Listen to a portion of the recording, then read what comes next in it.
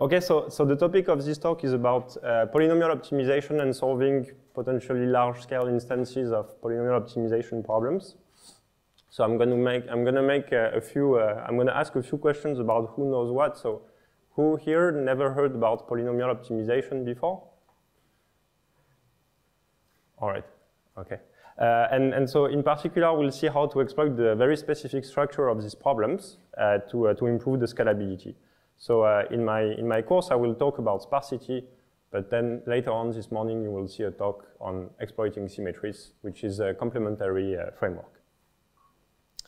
So first, what is that? What is a sparse polynomial optimization problems? Well, it's like a regular dense polynomial optimization problem. So you have an objective function, which is a polynomial with given coefficients. So f has known coefficients. And you also have polynomial inequality constraints. So everything is a polynomial. You have inequalities. You can also have, of course, equalities. You can encode it with two inequalities. And so the blue color stands for things that you know. So here we know the coefficients. But here we are in a special setting where everything is sparse. So what does it mean to be sparse? Well, we'll see that there are basically three kinds of sparsities that we will be able to exploit here. And so this is basically a speedrun course on what I'm gonna, the whole talk. So the first kind of sparsity is correlative sparsity. So here we really work at the level of the variables. So we're gonna see if there are many products between one given variable and the others. And so this is one of the easiest examples of correlative sparsity that you can think about. Because here, so you have a sum of quadratic terms, and each variable is connected to the next one and to the previous one at most. So the associated graph is a chain graph. And so here, for instance, x1 doesn't see directly x3, x4, and so on. Note that here, if you would have x1 power 10 times x2, then it would be exactly the same pattern. So the powers of x1 and x2 doesn't count, but only the fact that they are multiplied to each other. The second kind of sparsity, maybe you are more used to it, or you already saw that in other applications, either in computer algebra or other fields, is basically when you have a few possible terms out of the possibly many terms. So let's come back to x1, x2. So x1, x2, if they are multiplied, then you don't have any correlative sparsity in x1, x2, of course. And so this is an example of polynomials, which is term sparse, but which is not correlatively sparse. So the degree is 101, and you only have two terms out of possibly many. And the last kind of sparsity is something that we recently developed. So it's called ideal sparsity. And here we're really going to work at the level of the constraints. So we're going to have simple cancellation constraints like this. So product of two variables being 0. And we'll see how to exploit that as well to reduce the dimensionality of the resulting approximations. And so I'm gonna try to give some hints about the accuracy of this approximation versus the performance. So basically, when you exploit sparsity, you're going to be able to compute very quickly some approximation of the problem. But some relaxations might be conservative. So we'll try to illustrate the trade-off between these two. And we'll see that, for instance, the first correlative and second term sparsity are always conservative. And the last one is never conservative. It's the opposite. So it's quite strange, but this relaxation is actually always more accurate than the dense relaxation. But of course, then you can have some performance issues depending on the size, depending on the sparsity structure. So any questions on that? You say more slowly what you mean by conservative? Oh, it means that the value of the relaxation in the dense case will be always higher than the value of the sparse one. And if you are lucky, they will be the same. Any other questions?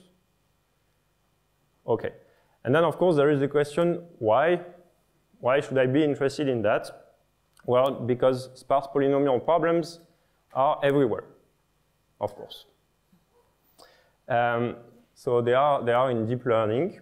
So why? Because when you model this robustness certification of deep networks as optimization problems, then you have all these connections between the neurons, but all the neurons are not connected to each other. And then you can exploit this sparsity structure. Power systems, and in particular the alternative current optimal power flow, are very sparse and very large-scale polynomial optimization problems. So why? Because basically this laptop is not connected in the European electrical network to a fridge in Poland. So you have a network with generators, but not all of them are connected. And also quantum systems. So in particular, Bell inequalities arising from entanglement considerations. So here again, you have two parties and you do measurements on the two parties, and all the variables connected to Alice are not, do not see directly each other, and same for Bob. So there is a lot of correlative sparsity in these systems, and I will try to illustrate this later on. All right, so before starting to talk about sparse polynomial optimization, I will talk about dense polynomial optimization. So this is in general a very hard problem. The objective function and also the constraints can be non-convex. It's NP hard in general to solve this problem. So what people do first is that they reformulate the problem. So at the beginning you have a problem which is in a finite dimensional space defined by this set of constraints. So basically it's a subset of Rn.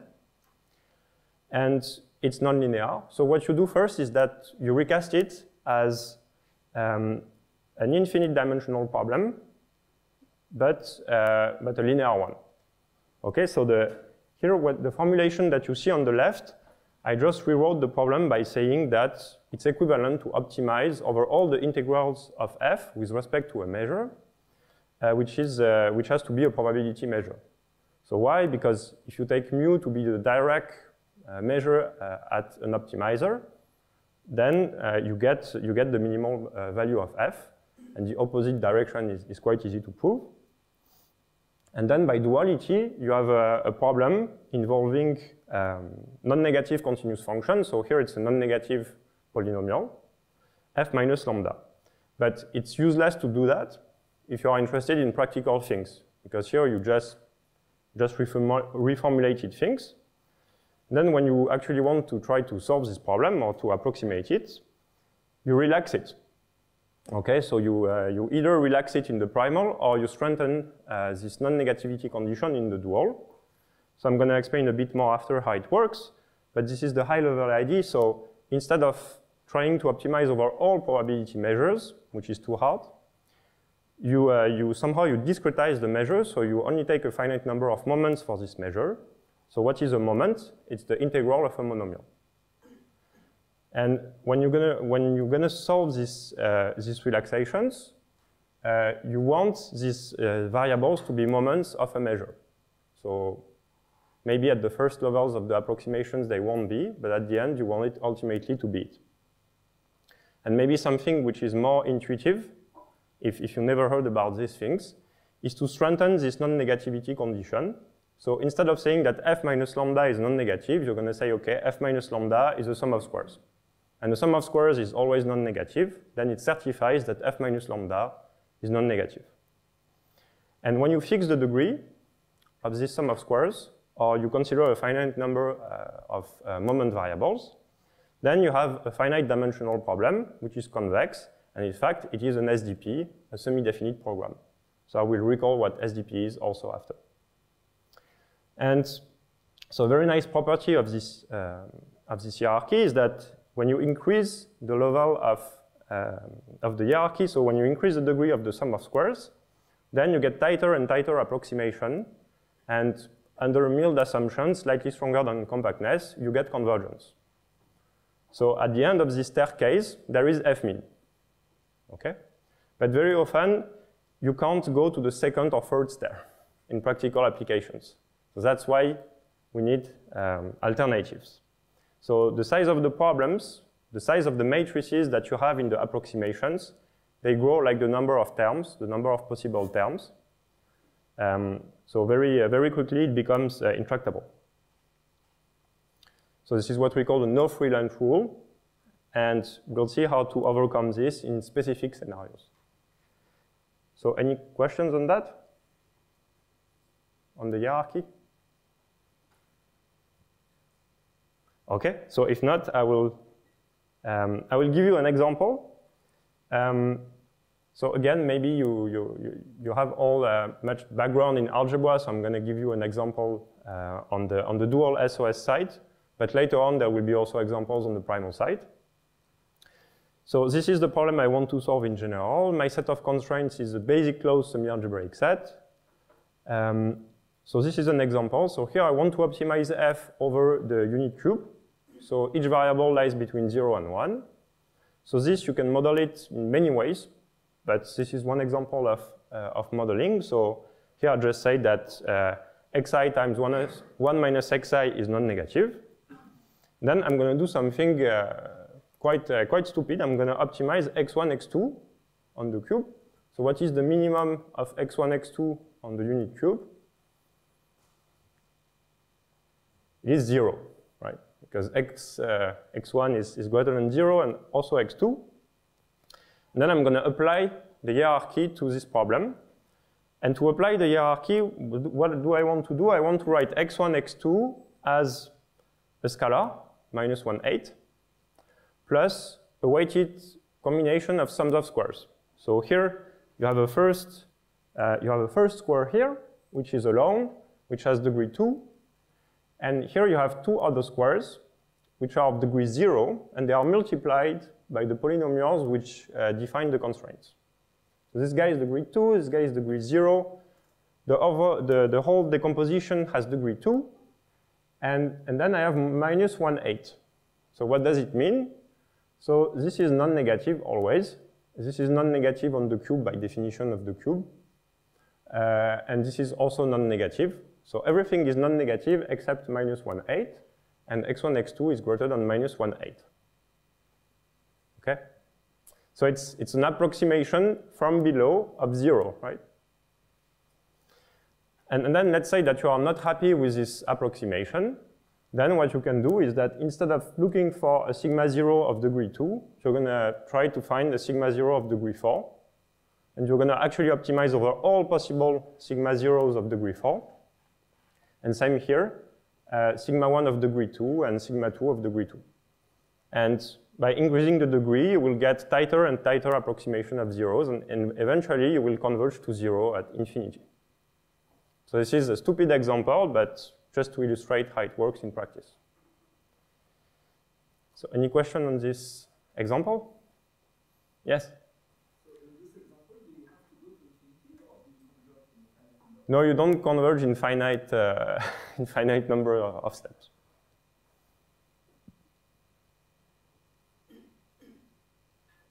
So the mathematical objects I use here are the count of sums of squares and elements of the quadratic module generated by the GJs. Okay? So this is a big name to say that just take linear combinations of SOS and GJ. Yeah? But continuing the question, can you say something about the rate of convergence of the constant? Yeah, so I will talk about that later. It's still an open problem.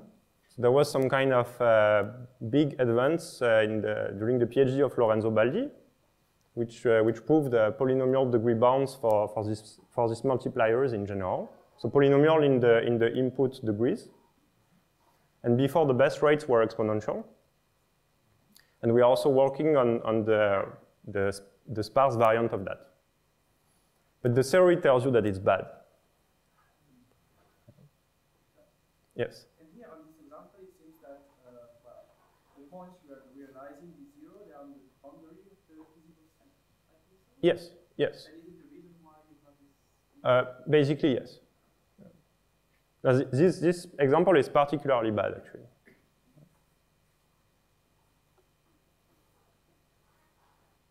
No more questions?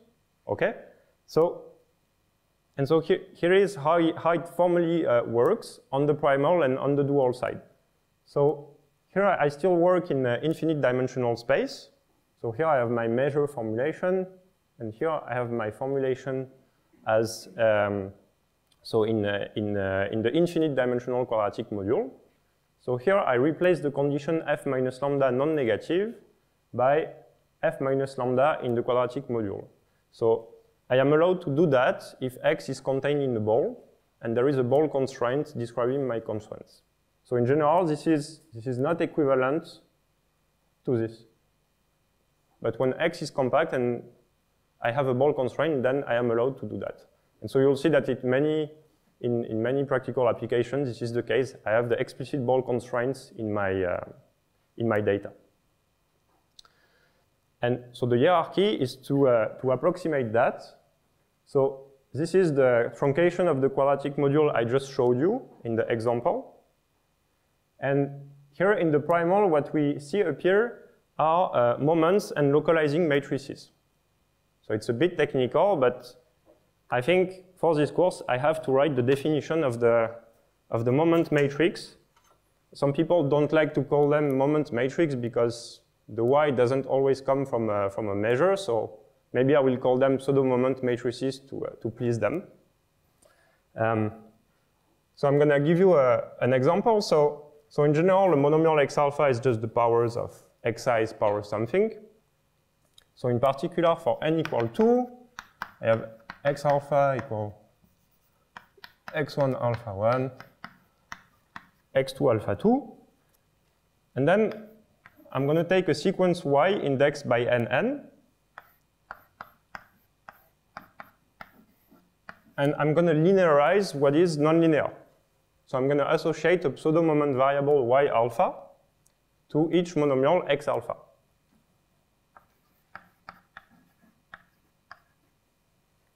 And the moment matrix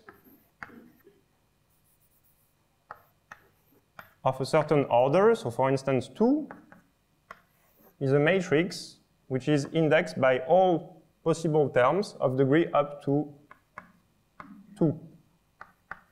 So it is, I took this 2D example to simplify the thing. And same here. Can you see, or is it too small? It's too dark? And it's not straight also. So, yes. So here I'm going to put y0, 0. Here I'm going to put y1, 0, y0, 1, y2, 0,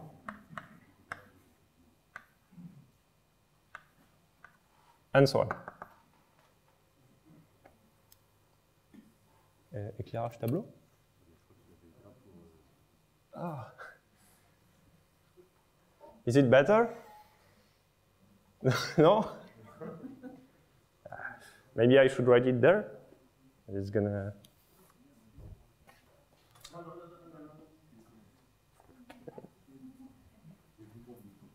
Juste un peu, hein. Faut pas que ça...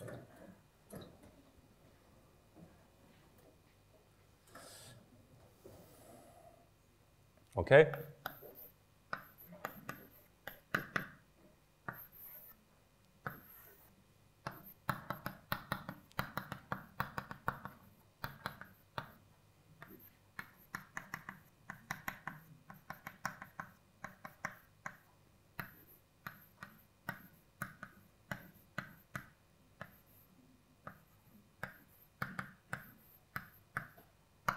And so on.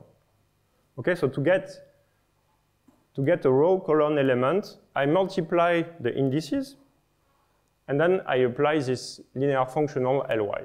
So I basically linearize everyone. So this matrix, in the univariate case, it is a Hankel matrix. And so it's the pseudo-moment matrices are basically multivariate Hankel matrices. So generalization of the univariate case. Okay, and the localizing matrices, well, it's the same, but So I'm going to have one matrix that I'm going to associate to each constraint.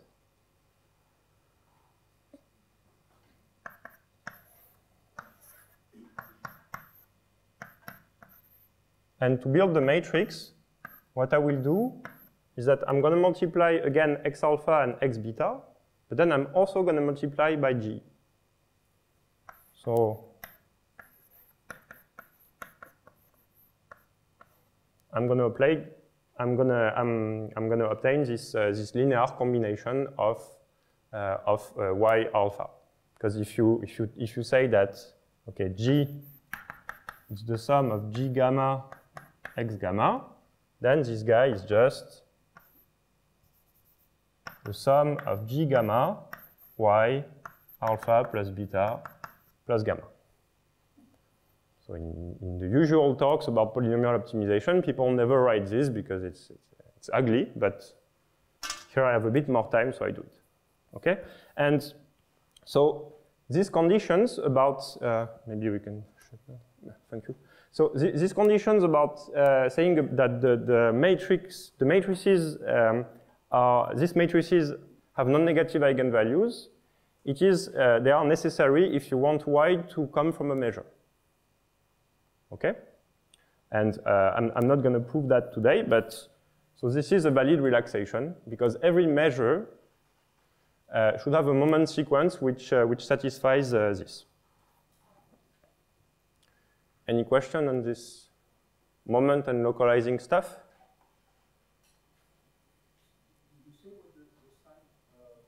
Yeah, it means, so it's the success, so it means that the matrix has non-negative eigenvalues. So it's semi-definite positive semi-definite.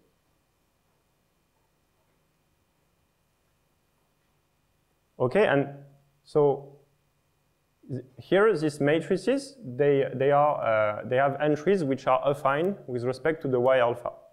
So this is a valid semi-definite problem at the end. And so the big question is, what are the primal dual sparse variants? Then I'm going to show you how to derive the sparse version of that and the sparse version of that for the different types of sparsities. Okay, and first I'm gonna start with matrices, with sparse semi-definite matrices. This might be a topic that you already saw somewhere. So let's start with matrices. Let's start simple. So we'll consider symmetric matrices which are indexed by the vertices of graphs. So let's take an example. So here I'm gonna really show you some trivial things that you might already know, but just in case I want to recall them. So here, if my matrix is indexed by this graph, it means that the 1, 3 entry is 0. So here this entry is 0, and by symmetry this one also is 0. Okay? And then we're gonna see that we need the notion of cycles and chordal graphs. So a cycle, well, it's a graph like this. And a chord is an edge between two non-consecutive vertices. And very often we will have some cycles in our graphs, and we will want to make them chordal. So what is a chordal graph? Well, it's a graph where as soon as you have a 4-node cycle, you put a chord there. Okay, and it needs to be true for all cycles. So I guess that there are no questions on that. And of course, a clique is a fully connected subset of vertices in a graph. And basically, we will want to get these cliques easily, and then to use these cliques to obtain the primal dual sparse variants of our hierarchies. Okay, so we'll consider chordal extensions. So basically, a chordal extension where you add chords until the resulting graph is chordal. And of course, you can always do that. So you just need to add edges. But it's not unique. So here, for instance, I can put a chord here or here. And this is what we call approximately minimal, or sometimes in the literature, it's related to this minimal fill-in. And of course, there is the maximal chordal extension, where basically you put some edges everywhere. So you have something, a complete subgraph at the end. And then actually, if you succeed to do that, then you did the hardest in terms of knowing the cliques, because the maximal cliques of a maximal chordal graph can be easily obtained, and so it's in linear time in the input data. Any questions on that? No? Okay, and then actually this chordality property, it is equivalent to a property which is called the running intersection property, and that we heavily rely on in our correlative sparsity algorithms. So yeah, it's called RIP. Okay, so what does it say? So it says that I'm going to take the union of everyone, all the successive subsets, then I'm going to intersect with the next one. So this is why it's called running intersection, because you run among the all possible union of subsets. And then it means it needs to be included in the first union of subsets, in one of them. So it looks also very barbaric like that, but in many problems you have this property which holds already. So for instance, if you have two subsets, it's always true. So why is that?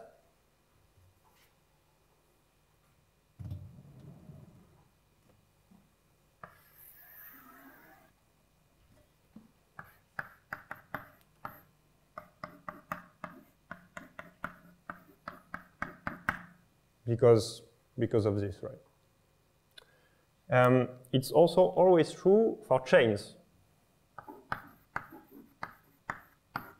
So why is that? Because I have 1, 2, union 2, 3, union blah, blah, blah, union k plus 1. So I do the union of that. So I have the k plus 1 first integers, and then I intersect with k plus 1, k plus 2. So I get k plus 1, and k plus 1 is included here. Okay? So it's always true.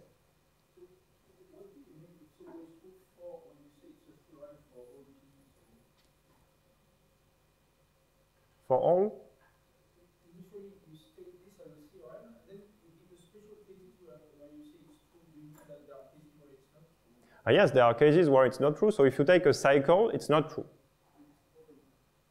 You need to have a chordal graph. And it's really equivalent to have a chordal graph or to have this. I mean, you need to do some reordering potentially. But. And it holds for numerous applications. So there is another application. There are other applications where you will have this pattern. So you will have basically I1, which is equal to, it will correspond to x1, x2, x3, and another variable e1. So same here.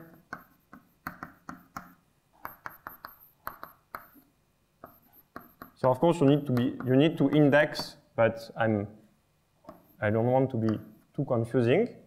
So if you have this pattern, then the running intersection property is also true. Why? Because if you do the union, you get all the x and a certain number of ei's. And if you do the intersection with the next one, you don't have any more ei's. So you get just the xi's, and the xi's are contained in all the predecessors.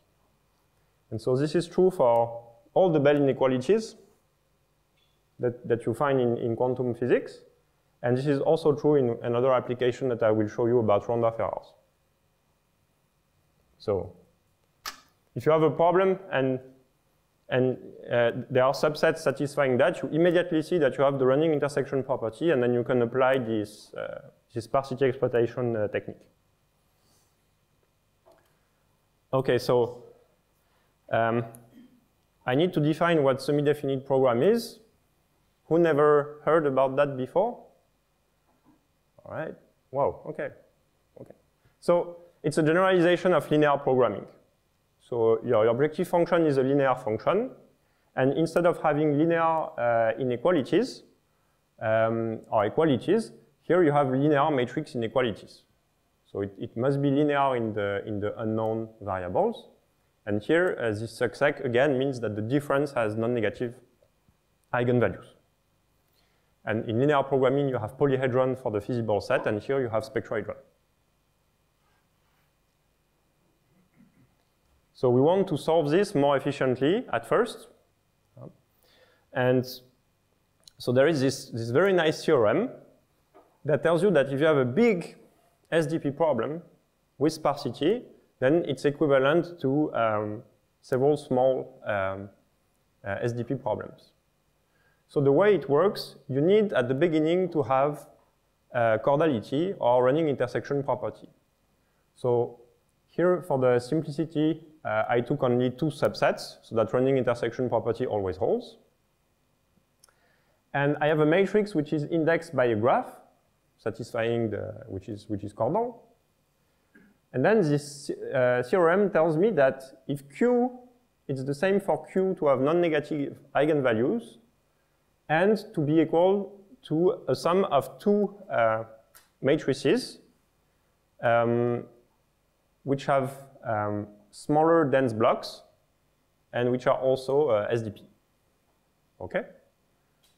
So for instance, this guy here is sparse in the sense that this entry is 0 and this entry is 0. Then I can decompose it as a sum of two blocks where the only non-zero entries correspond to 1, 2, and the second to 2, 3. So this theorem tells me that, and then there is a dual version of this theorem, which corresponds to SDP matrix completion. But I'm not going to show that. Any question on this Agler theorem? And so basically all the stuff we are doing are very similar to that. It's not exactly that, but it corresponds to that in the spirit. And so one thing about sparse SDP that is not true also in our setting of polynomial optimization is that if you optimize over sparse matrices and you apply this thing, you get the same bound. You get the same value. But it won't be true for polynomial optimization anymore. So that's why in the case of polynomials, it's conservative.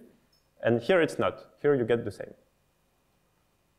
And then, yeah, I put some details for those who are interested about how you get this inflating matrices here. It's not so interesting. Okay, there are no questions on that. Let me continue. So now I'm gonna go from matrices to polynomials, and start with correlative sparsity. So it's the case where there are a few links between variables in terms of products. So what I said at the very beginning. So when you have a polynomial optimization problem, you will build the graph corresponding to that. So it means that every variable you will associate a node. So here there are 6 variables, so I have 6 nodes. And then what you do is that you draw an edge as soon as you have a product. So for instance, there is no edge between x3 and x4 because the product x3, x4 does not appear in F. So basically, this guy is almost alone. And so you build this graph, and then you check if it is caudal. If it's not caudal, you make it caudal. Okay, I wanted to say that later. And yeah, so you do similar things with the constraints. So here, for simplicity, I didn't put that, but you do the same. So you look at all the products in the constraints G, and then you will basically add more edges if there are more connections in the GJs. Okay. So for instance, here this guy is not caudal. So why isn't it caudal? Yes. So the square cycle. So it's a bit tricky because here we have at the beginning we can have the feeling that these two guys are connected, but they are not connected, right? So yeah, so you can make it caudal either by adding the nudge, the edge 3,5, or also the edge 6,2. And then you compute the clicks. So here, maximum clicks, there is one of size 2, and there are 2 of size 4. And then what you notice is that your objective polynomial is the sum of 3 polynomials involving only subsets of variables. And so this is something that you can also do even if you don't have maximal clicks, but then the whole framework will be some kind of heuristics. And now what we're going to do is that we're going to index everything with these clicks. Yes? Okay. And so in order to obtain something which converges to the minimum of f, we need to be able to represent positive polynomials. So in the dense case, the way we represent positive polynomials is we rely on this Petit representation theorem. So it's called the positive Schell-Ansatz. So one way to state it is that if x contains a ball constraint, then you can write a positive polynomial as a linear combination of sums of squares and the polynomials defining the constraint. So what does it mean to have a ball constraint? Maybe here. So x will be basically some non-convex ugly thing like that. But in most applications, this is compact. And then the ball constraint is here and has radius n. And then you just assume that one of the constraints is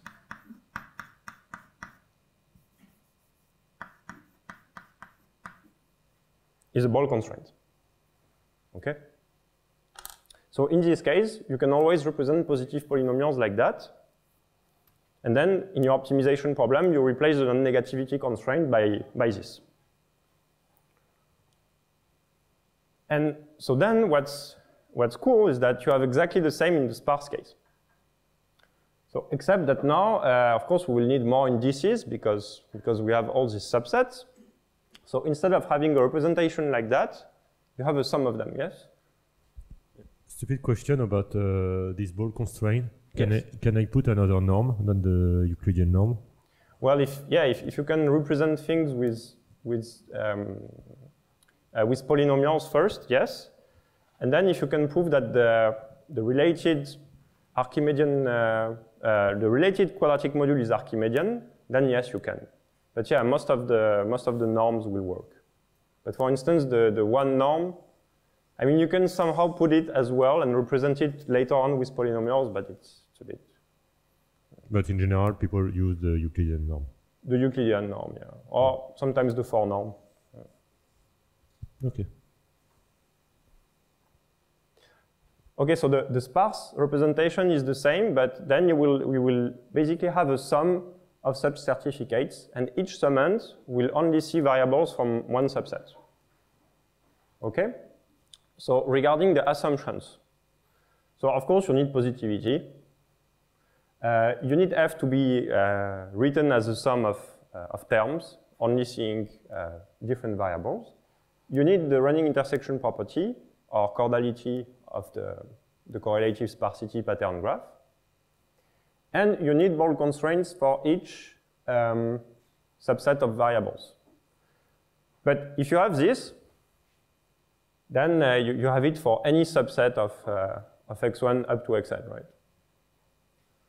Yes. Then the ball constraints are kind of similar, but it only applies to. Yes. Yes. Yes, but you have all of them.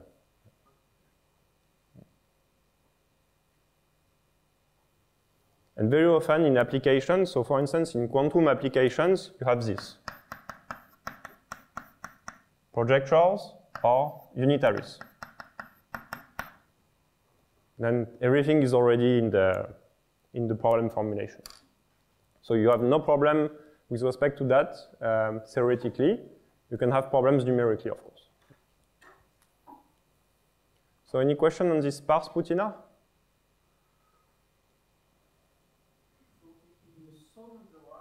Yes. Oh, yes, I forgot to say that. So this JK, it's the set of constraints that see variables in IK.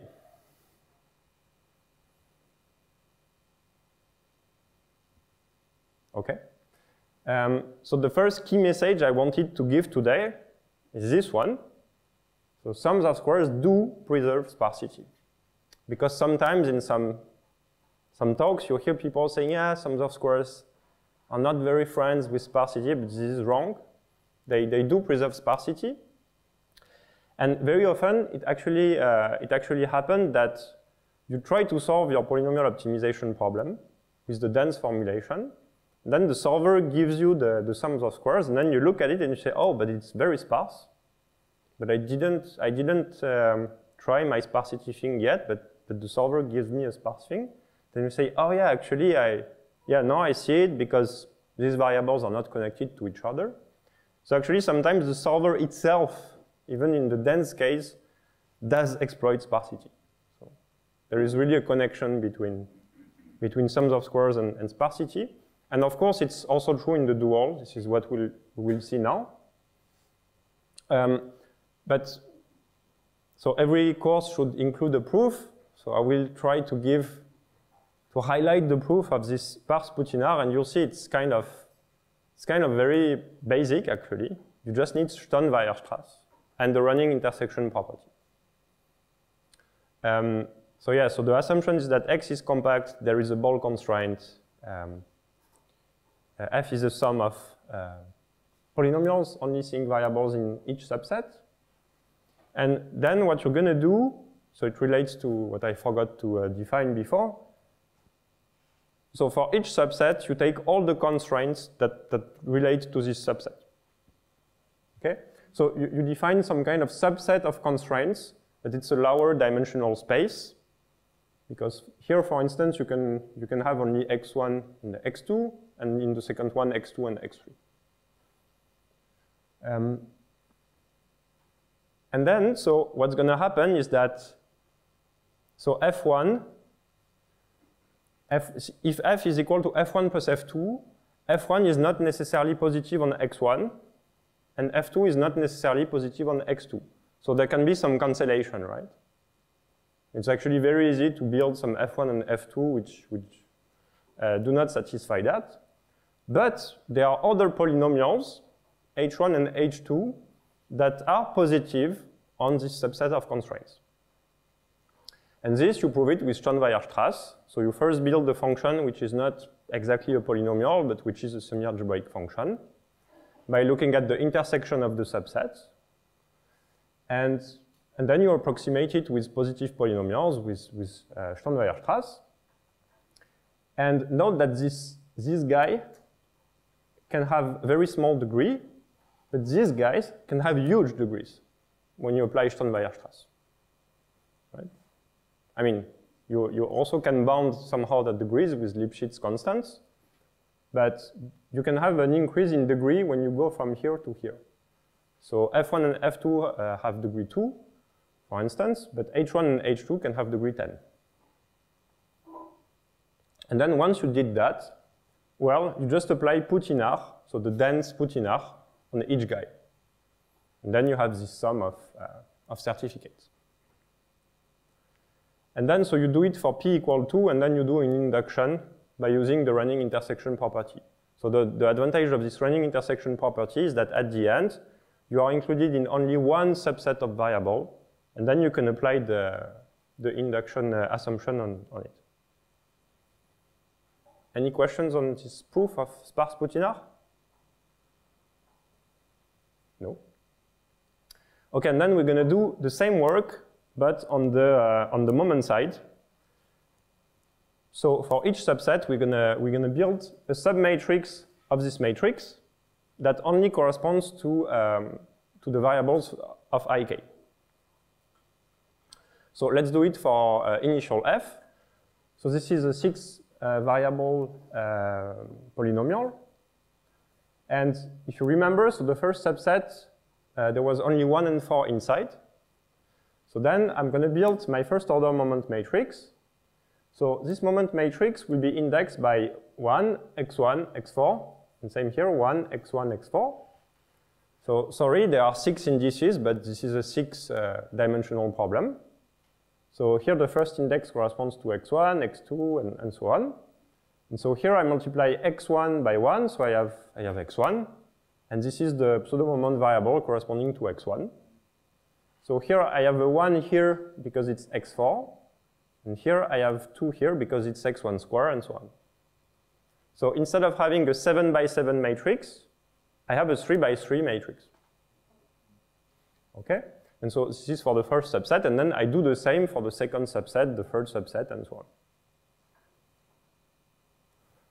Is it clear? Okay. And then, of course, you do the same also for the localizing matrix. So you replace the localizing matrix by the one which sees only variables in GJs. Okay? So at the end, what is the sparse hierarchy? So it's a different staircase than the dense one, where each relaxation here will involve sparse variants of this, and also, instead of having this dense Poutinar, you will have a sparse Poutinar. So it looks like that. So instead of having one big constraint on the dense moment matrix, you have several constraints corresponding to subsets. And here you have the sparse Poutinar. So it's a sum of elements from different quadratic modules. And it converges because we have this representation of sparse positive polynomials as sum of sparse squares.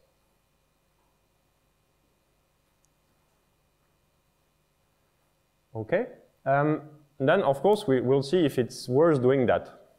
So all this machinery with the different moment matrices and the sums of squares depending only on few variables. So we're going to say, okay, the maximal size of my subsets is tau. And so in the dense case, here, no, so it's already the sparse case. So I have a p guys like that. So these p guys are of degree 2r and depend on tau variables instead of n. And here I have m polynomials that correspond to a number of constraints. So the number of corresponding SDP variables is r power tau, instead of r power n. So I basically replaced n by tau. So it's quite good, right? I basically get rid of the n, and then I have more multipliers because I have to consider one multiplier for each subset. Okay, and then so actually it's much more general than that. You can apply that to any optimization problem which is linear with respect to a measure. So polynomial optimization can be cast as a linear problem over measures, but there are many other problems that can be cast like that. And so we'll see how it works for the case of polynomial optimization, but you can also do that, for instance, to minimize rational functions. So in the sparse setting, you take again this xk, so it's the subset of constraints that only see one of the subsets of variables. And then you do the same for the intersections. So why? Because being sparse doesn't mean that you have two completely different subsets, right? At some point, you need to look at the common intersection between these two subsets, so basically the correlations. And then you define some measures on these subsets. So you have the big measure mu, which is supported on X, and then you will have one measure associated to each subset. And then you will also have measures supported on the intersections. So you have a lot of measures going around, one for each subset and one for each intersection. And this is what the sparse version looks like. So instead of integrating just f with respect to mu, you're going to integrate each term with respect to each measure on the set xk of the constraints that see ik. And then you will put these marginal constraints. So basically, it means that if you have an intersection, then the projections of the measures need to be consistent on this common intersection.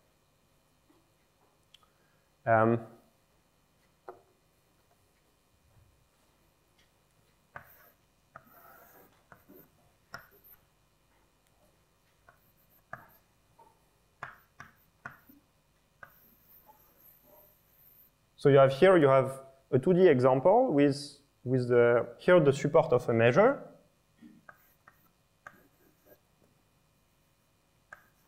And when we're going to work with marginals, we're going to say, OK, I'm going to consider the marginal on x1.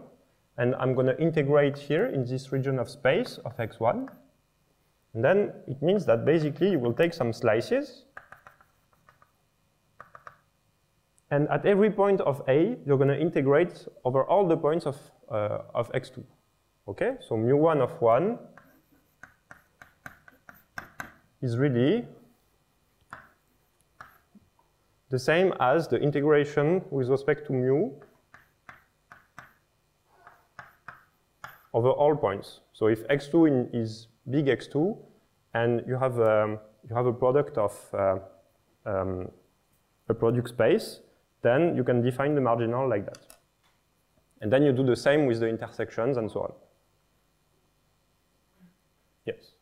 For the initial problem of this problem, the first problem, do you have the constraint that you should have a total mass of something? Yes, always. Yes. So when you go to this decomposition, do you ask that the sum of the usual is equal to 1?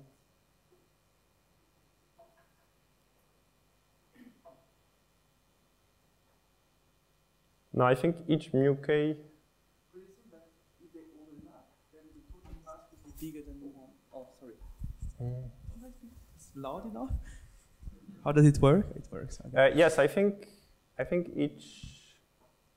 each probability, each measure should be a probability. Not always. No, not always. Okay. It will depend on the applications. Yes, yes. You can have applications where the total mass is greater than 1. I mean, just because the connection with this measure problem and this classical optimization problem, it seems like if you take mu equals 0, then of course the infimum is 0, and then it's not very interesting. Sure. Okay, but maybe. Okay. But sure, you're right. So here, this guy should have mass 1, yes. Or at least it should have a positive mass, and then you can always normalize. And when you do sparse, when you do the sparse version, it's not necessary, but of course they should not be 0. So they should also have positive masses. But then you can always normalize somehow and consider probability measures. Oh, you mean this formulation is not a direct translation of? It's just a different problem somehow. Oh yeah. So FCS. Okay, that's my fault. Yeah. So FCS is not always equal to Fmin. Okay. But if you have the running intersection property, then it is the case. Okay. Thank you. So if you have running intersection property, then sparse and dense are the same. And it's going to be a homework to prove that. But I'll give you the hardest part of the proof. So actually here you are trying to solve some kind of completion problem. So you have only partial info. You have local info on each subset x1 and x2. You have the marginals on these subsets. Then you also know that the marginals on the intersections are consistent. And then what's going to happen is that completion will be possible when the running intersection property holds, meaning that you can find a big measure mu on the whole set of constraints, with marginals corresponding to the ones that are given as a solution of this sparse problem. So if you have a solution of the dense problem, then it's quite easy to build a solution of the sparse one. You just take the projections of each measure on x1, x2, and so on. But the opposite is a bit tricky, and it works only, it works when you have the running intersection property. So if you don't have the running intersection property, then you can build counterexamples. So it means that at infinity, dense and sparse are the same, at infinity. Any questions on that? Okay, maybe I lost you with this measure thing. But in any case, the thing to remember is that also optimizing over measures preserves sparsity. And you can always write sparse variants of measure problems. Yes?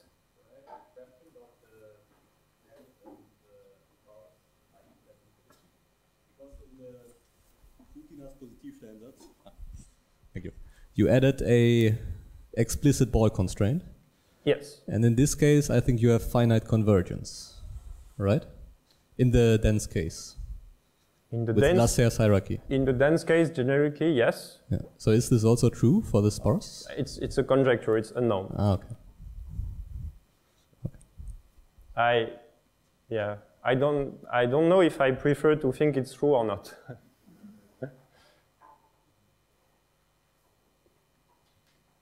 But yeah, in any case, you can always try to do this sparsity thing, even at the high level of optimizing over measures. And then I don't know how much time I have. Yes, I have some time, so I can talk about extractions and obtaining the actual minimizers of the problem. So far, I only talked about approximating the minimum, but you can also, with these hierarchy techniques, extract the solutions. So here, it's going to be a technical slide, but I'm going to explain with words, and so what I'm going to explain, then you can try to remember. So the minimal relaxation order, it's what? It's the number that corresponds to the minimal degree that you can take. So if you have problems with polynomials of degree 4, then you have to take a minimal relaxation order of 2, because otherwise you can't define things. And now let's say that so you solve the first relaxation, the second one, the third one, and so on. And at some point you realize that the rank of this moment matrices stabilizes. So it means that you take your moment matrix here, and then you truncate it. So you take the submatrix of it, and you realize that they have the same rank. Then it's win-win. So it's win-win because you can actually prove that the solution of the approximation is exact. So you found the minimum of f. And it's second win because you can actually extract the support of the corresponding measure. And the support of the corresponding measure is a set of points, real points, that are the minimizers of your problem. So that's very strong theorem. You want to have that in practice. There is absolutely no guarantee that you will have that in practice. And yes, so this is the dense version. So this is the formal statement of the theorem. So basically, if you have this rank condition, then with only linear algebra techniques, you can retrieve everything and you can solve the infinite dimensional problem, the one over measures. Okay? And the number of solutions you get is precisely the rank of this moment matrix. So there are tools to do that in practice. So you can do that with globtpoly 3. You can also do that with our software. That's just linear algebra, and it's not complicated. Yes? When you say that the measure is supported on T points, yes. That it's discrete measure? Yes, it's a discrete measure. There are also problems with absolutely continuous measures, but in this case, you can't do that, because the matrix will always have positive eigenvalues, always full rank. In this case, you can do other stuff, but this is not the topic of today.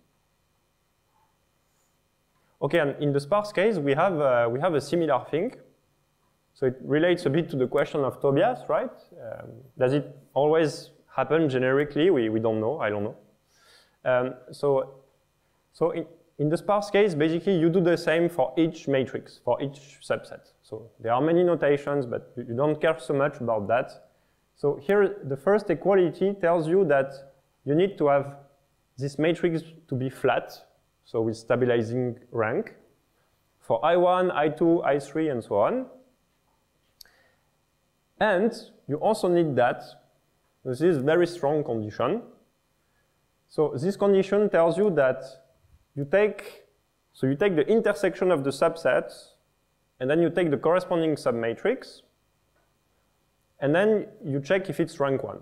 So it's very strong. it means that basically there is a unique optimizer coordinate in the intersection of the two subsets. So why do we impose that? So it's quite, there is an intuition behind.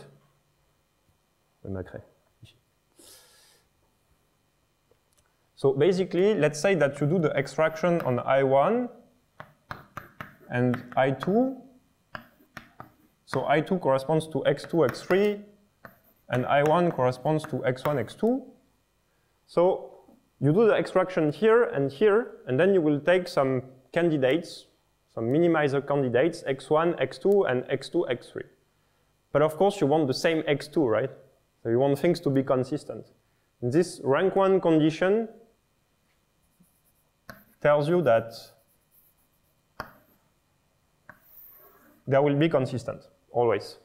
So actually, you can replace this condition by something less restrictive. Basically, you need to check that this second coordinate matches. And if you have different points, then you need to make some couplings, some weddings between the points. Okay, and then if you have that, then you are super lucky, and you actually solved an infinite dimensional problem with a sparse finite dimensional relaxation. And yes, so here it's not completely correct. Actually, the number of points you need to multiply the product of the TIs. And yes, of course, since this assumption is extremely strong, then you can try that without running intersection property. So without causality. So if you feel very lucky today, you would just pick some random subsets and try this. And sometimes it works. Okay, so there are other applications of this measure programming. So for instance, just for you to know that it does exist, you can minimize rational functions as well. You can minimize some of rational functions. So of course, if you know how to do it for one rational function, then you can put everything on the same denominator. But you don't want to do that because you're going to first destroy all the sparsity that could be there. And second, the degree will just blow up. Then the size of the relaxations will be ridiculously large. So actually, the first thing that they tried in this case is to apply a dense formulation of a measure. So why is it dense? So actually here they do a lifting. They use one measure for each fraction. So mu1 for p1 over q1, mu2 for p2 over q2. But all these measures are supported on the initial set of constraints. So they are n-dimensional. So this is why we call it dense. And actually you can do better than that. You can impose all these measures to only see the points from xi's. So you don't need to read all the constraints and to understand all of it. But so the difference between dense and sparse is because here these measures, they see lower dimensional spaces. And here you retrieve this consistency of marginals, which is mandatory to get convergence. Any questions on that before I talk about the last applications? Yes? What is the intuition on this condition that the moments of qi is equal to the moments of q1? This is a bit the same as here. So it's really to ensure consistency when you work in the intersections of two subsets.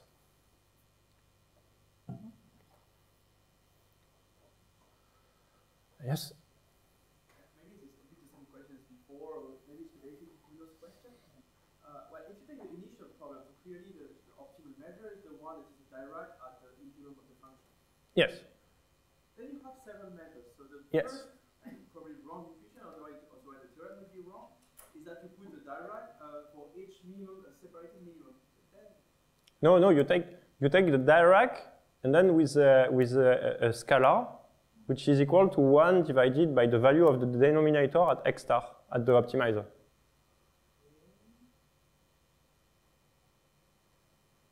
But for example, those measures, so for the first problem, the optimal measure is the Yes. Dirac at the medium.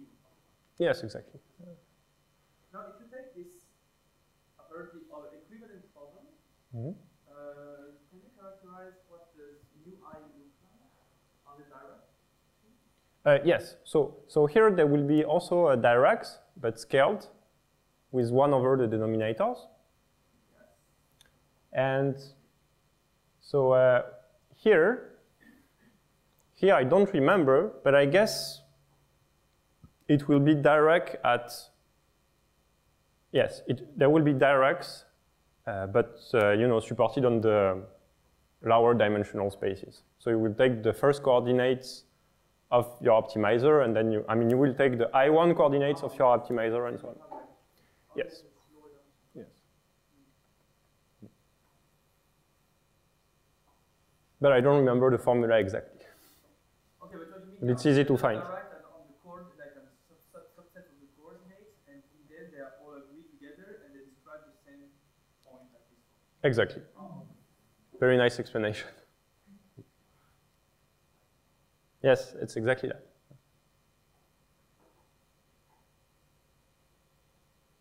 Okay. So let me show you now some applications. So just to try to convince you that it does work in practice, and most importantly, that sometimes in practice you don't have the choice. I mean, if you want to use this polynomial optimization techniques, sometimes you can't even launch the computation in the dense case. So this is something that I started during my postdoc. So here we wanted to estimate round-off errors. So the model we used was stupid. It's not the actual model which is used in computers, right? But it was just to have something to see if it works in practice. So this is a very simple floating point error model where you associate a floating point error for each operation. So one for this multiplication, one for the addition, and one for this multiplication. So of course you know that better than me, then you need less round-off errors than that in practice, especially for this operation. But in any case, so if you have a large number of operations in your numerical program, then you will have a large number of error variables. And it's a nightmare from an optimization point of view, because this guy lives in the set where basically you can decide that each xi is between 0 and 1 when you run your computation. But the magnitude of the round-off error variables depends on the precision of your machinery. So they are of completely different magnitudes. So what people do in practice is that they linearize with respect to the error. And then you hope that this magnitude is small enough so that this term doesn't start to be dominant or like close to the magnitude of error. And then you do whatever you want with this guy. Just say, okay, it's 0, or it's a small thing that is obtained with interval arithmetic. And then you spend some efforts to bound the linear term. And now we retrieve some kind of optimization problem, which is where the subsets are like this. Because it's linear with respect to E1, E2, E3. And then you have these subsets, and then running intersection property holds. So even if you have 1,000 EIs, you don't care. You will define 1,000 subsets with x1, x2, x3, E1, and so on. And you will have 1,000 moment matrices, and so on. Yes. So in your example, the E1, E3, for example, they will multiply each other, so it's not exactly as... Yeah, but then you linearize, right? Ah, and so the product E2, E3, you put it there, and then you say, okay, it's very small, it's 0, right? Or, I mean, you bound it with interval arithmetic, and you hope that your cause bound will not get close to the magnitude of this error, right? Okay, so here it's good because at the beginning, maybe you have 1,000 here on the exponent, and then yes, no, sorry. So m is the number of error variables. So maybe you have 1,000 here, and then you put the 1000 in front. Basically saves your life. So n, sorry, yeah, so n is the number of input variables. So here n it's 4, and m it's 3. But what happens in practice is that m becomes very big very quickly, and n can stay reasonable. Let's see an example. So here n is 6, and here I have 15 round-off error variables. And I am in double precision, so I know that the magnitude of this round-off error variables is this. And then, so if you want to try it, then you can, but it will just make the laptop crash immediately. So you try the dense formulation, and then you have like 10,000 variables. And I mean, now it should be okay actually for modern laptops, but at the time in 2015 it was not okay. So you get out of memory, so you get kicked by the laptop.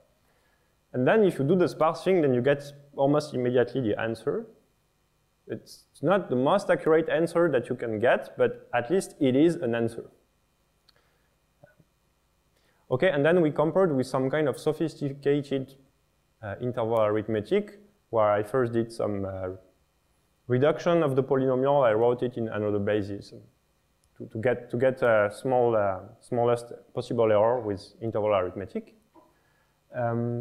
So yeah, so this guy is less accurate than this guy. It's bigger.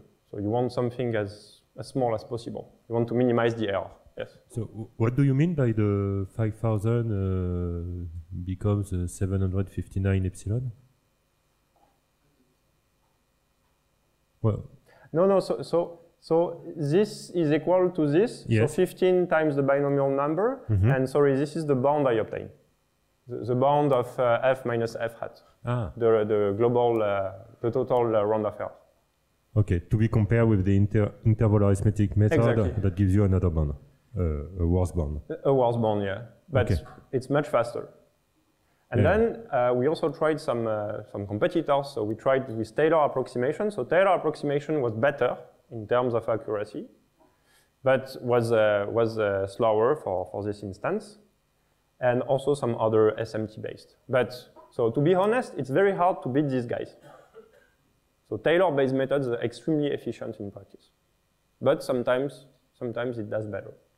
So yeah, so the summary of these small experiments. So we are here. So we are not the most accurate, but we are the fastest on this example.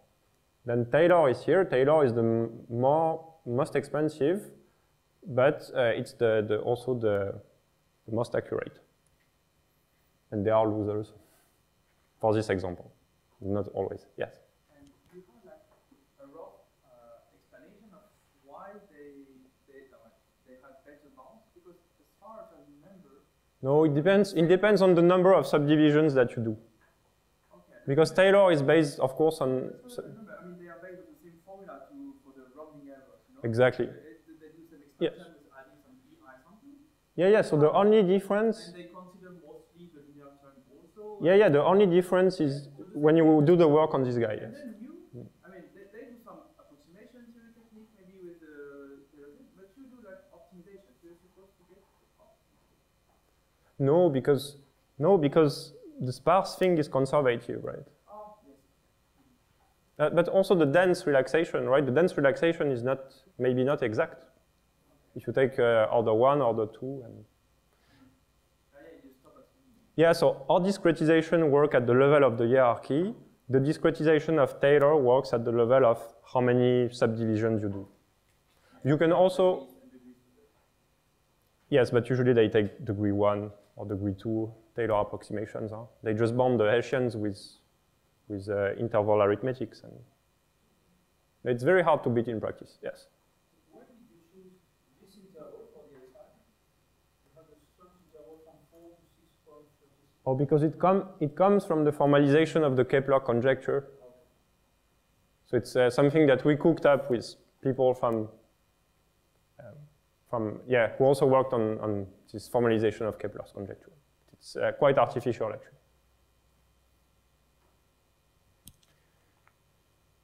Okay, so yes, so to finish, I'm going to talk a bit about these quantum information problems.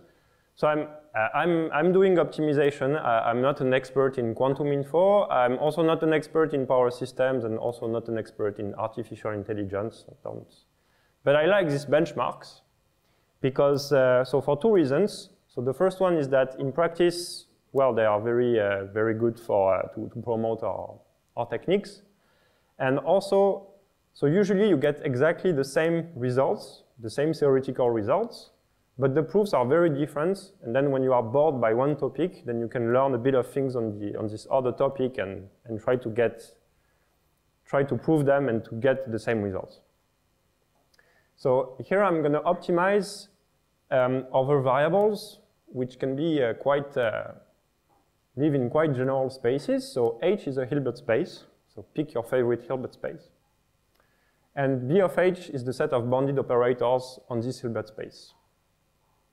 And then in non-commutative optimization, you're going to optimize some quantities that look like our regular polynomials, but over all possible H's, so Hilbert spaces, and all possible bounded operators on these Hilbert spaces.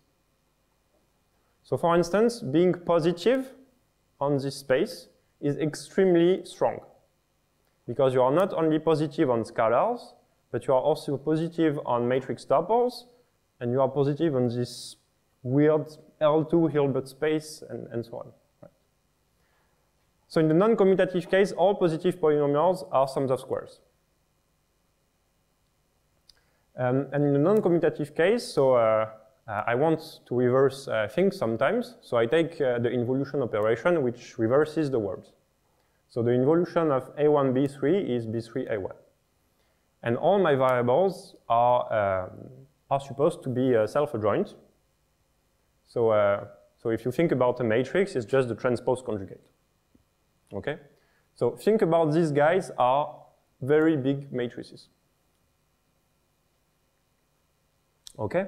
And then in non-commutative polynomial optimization problems, you have constraints. So here these constraints really come from the physics. So they say that each operator A or B is a projection, and also that all of the A's commute with the B's.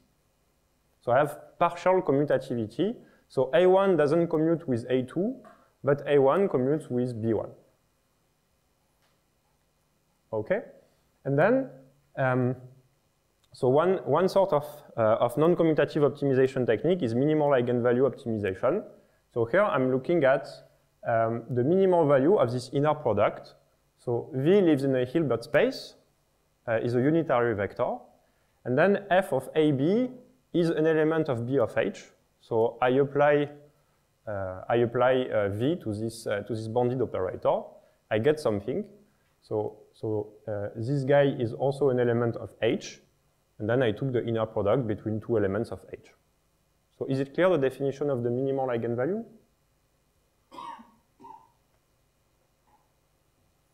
Because it's a bit weird at the beginning because we live in this Hilbert spaces, and we actually optimize over all Hilbert spaces. So it's not written explicitly here, but so it's you have a lot of constraints. But for us, this thing can be just rewritten like that. So as a linear problem with an infinite dimensional positivity constraint. So it really has the same flavor as our f minus lambda from before, except that here it's a non-commutative polynomial. Okay, and then we have the same representation result for positive polynomials. So again, I need this ball constraint, but again, for applications, very often I have them.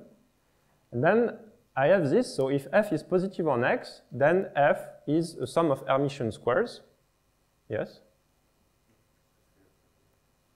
Ah, c'est bientôt fini. Ok. Mais j'ai bientôt fini, j'ai encore 1 minute, je pense. Ok.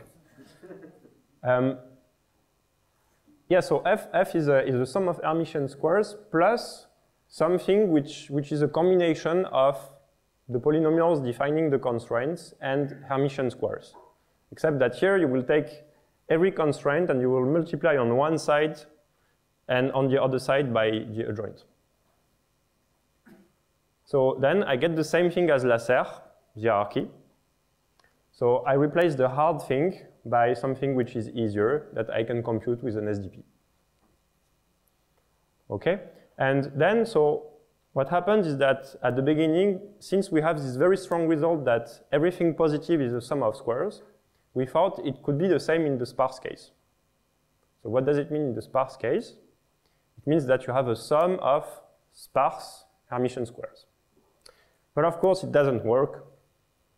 And it's quite easy to build counterexamples. And so here is this is a counterexample where you don't have the RIP, but there are also counterexamples where you have the RIP. And I will show you a computer example later on tomorrow. But of course, there is an analog of this sparse commutative representation. So the proof is quite hard. It has somehow something similar to these marginals of measures, but with linear functionals. And so this is the result. So here you have a sum of Helton-Makhaloff representations, or non-commutative Putinar representations. So it's exactly the same theorem as in the commutative case. So now let's see an example, and then I will finish. So this is an example with 6 non-commutative variables. So these examples, they come from Bell inequalities. So who never heard about Bell inequalities? Okay. So this is something that quantum information theorists like. So there is a guy who got the Nobel Prize for his work on Bell inequality, for his practical implementation of Bell inequality, Alain Aspect. Did you hear about that? So he worked on that. Actually, he set up the experimental setting for the violation of one of the simplest Bell inequalities. So I'm not going to explain all the background of that, but so here what you need to know is that this quantity here, under these constraints, if you have a classical, if you take classical physics, it will have a maximal value. And now, if you work in the quantum physics setting, then the value will be even above. And so there is somehow a violation of this inequality when you go from classical to quantum setting. So actually, depending on the constraints that you have on these operators, you will get different values. So this is what we mean by maximum violation level. And this is something that you can compute in practice. So here again, the subsets, they are exactly similar to, they are exactly the same as the one for round-off error bounds. So you take all the operators for Bob and one from Alice, and you do that for every operator of Alice. And then we can do some computation. So then I'm going to really show you the trade-off between accuracy and performance. So here at the sparse level, we get something which is less good than the dense level. So why? Because here you want to maximize, so you want something as small as possible. And this is smaller than this. So instead of 5, I have 0, okay? And so this physicists, Pal and Vertesi, so already at the time, so this paper was published in 18, but they started this experiment much earlier. So what they did is that they say, okay, I'm going to go to level 2 and then to level 3. And then here you can see that the 9 goes to 8, which is an improvement.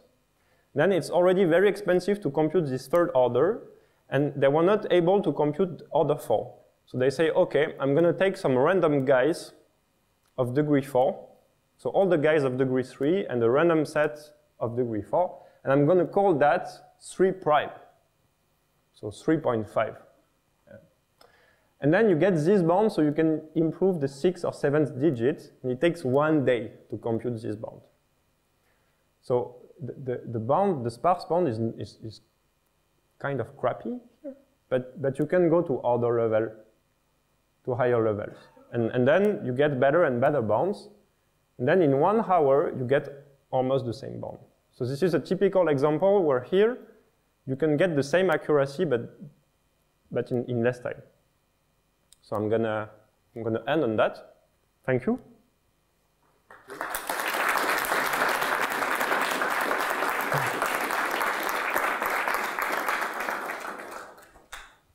Thank you very much, Victor. Are there any questions?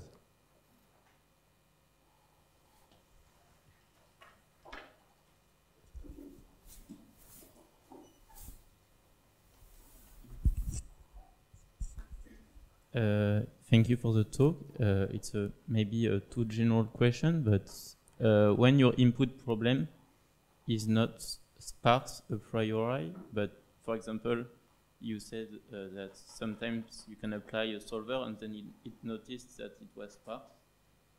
Is it possible to like maybe look for the sparsity just before applying your techniques? Or? Yes, sure. So some people did that. Of course, it's a kind of heuristics. But yes, you can do that iteratively. You can be helped by the solver. You can also sometimes detect some symmetries thanks to that. So you see a block diagonal structure and you say, oh, okay, maybe there is some symmetry exploitation to do. And so this kind of symmetry or sparsity is possible because it seems that here it really comes from the application because by nature of the application. But can it happen like just randomly, or what do you mean? So if you don't take an application, right? But in this case, some sparsity which was not part of the application, or oh yes, definitely. Sometimes you can have discovery. Also symmetry. It's it's very hard problem to detect all the symmetries. So sometimes the solver can help you to do that definitely. Yeah. Okay. Thank you. Any other questions? So, I have a small one. Yes. So, when you introduced the non-commutative case, I think you said that. So you said that positive, non-negative polynomials are sum of squares. Yeah, actually, positive semi-definite. Okay, because in some way. If you only have, for instance, A1, B1, as far as I understand, you fall back to the commutative case. Yes. So why do we have here non-negative implies SOS? So I am missing something? Or? So your objective function is A1 star? No, I'm just saying I only have two variables, so A1 and B1. Yes. And now they commute according to your assumptions. Yes, but A1, B1 is not positive semi-definite. Okay. It works in the unconstrained case. Huh? Yes, but I can make a semi-definite positive. No, wait. Well, you need to add something. So, for instance, if you take A1, B1, B1, A1, then you have a non-commutative polynomial, and this one is positive semi-definite. Okay. And in the constraint case, so in the constraint case, you have, where is it? Yes, you have a representation of positive definite polynomials as combination of sums of squares. Okay. No other questions? Okay, so let's thank Victor again. Thank you.